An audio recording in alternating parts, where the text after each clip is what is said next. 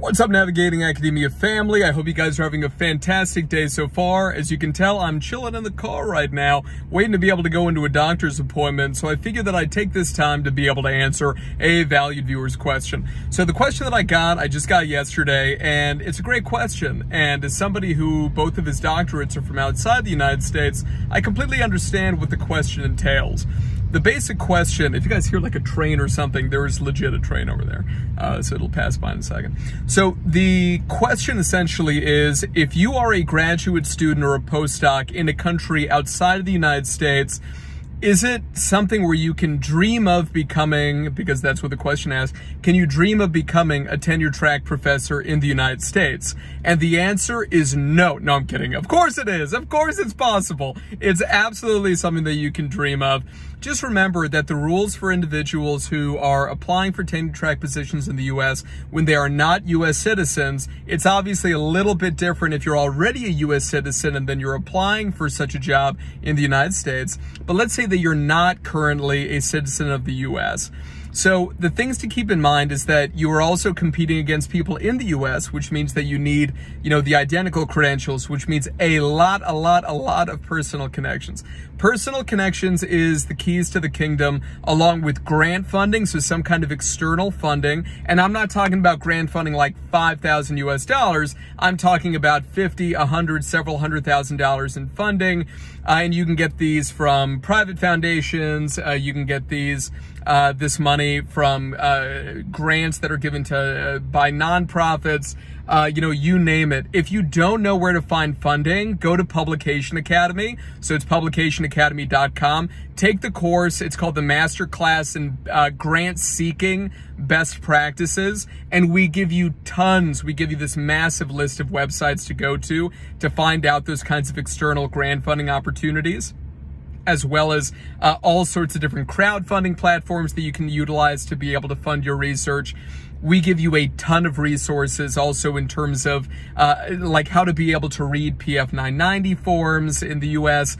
There's so many resources in there. I personally supervise the development of that course, so you guys know how anal I am in terms of developing high quality resources. So check it out. Again, masterclass in grant seeking best practices at publicationacademy.com. If you guys need a discount, email me. We'll see what we can do. So here's the deal.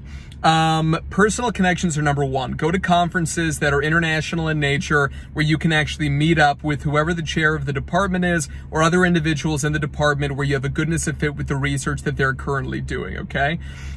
You obviously need to take into consideration that only 20% of all new faculty positions in the United States are tenure track positions, and you need to keep in mind that because of the COVID-19 pandemic, loads of these programs have shut down, and because of that, individuals who have 15, 20 more years of experience than you do, publishing, building connections, getting student evaluations from classes they teach, they're competing against people in their mid-20s to mid-30s who are applying for their first job. So you have to take into consideration that right now there's an unprecedented level of competition, right?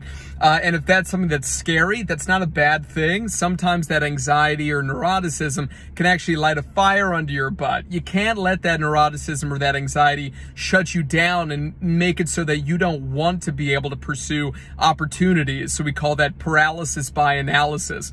You don't want to be paralyzed because you're afraid, even though I would understand why you would be, right? Personal connections, meet people in person. Don't just be emailing people. To be honest with you, it's meaningless. It does not count as a personal connection, okay? So that's number one. The next thing, like I said, external grant funding, and the next one is publications. As many publications as you can get in high impact factor journals. That's going to differ per field in terms of what constitutes a high impact factor. Also, I want you to max out your H-index. H-index is essentially, so like let's say you have an H-index of 5. That means you have at least 5 publications, each of which have been cited 5 times. Between 5 to 8 is the median number of publications that you have to get tenure, and that totally differs across fields, but that's like the median across fields, right? Had a colleague of mine at Davidson College who recently did again kind of another large-scale survey of tenure professors, and for them they ended up finding that it's a little bit over 8 in terms of the H-index. So as you can tell, the range is between 5 to 8, maybe a little bit on the higher side, okay? okay? Max out that age index because you are competing against people who are from the US. Why is that important? Is it because the US is some sort of xenophobic or jingoistic country? It's not. But it is something where I can tell you as an employer myself, who has employed people literally for like, what, 8 years this year, 7 to 8 years this year. It is so much easier to be able to hire somebody as an employee who is already a US citizen. And so a lot of universities, if it's you versus somebody else and you have identical credentials, one's a US citizen, one's not, they will pick the US citizen. So you need to really make your CV unbelievable. Make sure that you get fantastic teaching credentials insofar as write a killer pedagogical statement, write a killer cover letter, and make sure you have a lot of just phenomenal student evaluations. If you can prep materials for as many courses as are in kind of like a core curriculum for a given university as well, that is something that is fantastic to do. You can take a look at the current syllabi for courses that are taught in that department and make it something where it would be really easy for you to be able to slide in there. Also, if there's courses that people hate teaching, like you guys know I love stats, people hate teaching something like behavioral stats or like research methods, seminars and research methods. A lot of people hate that.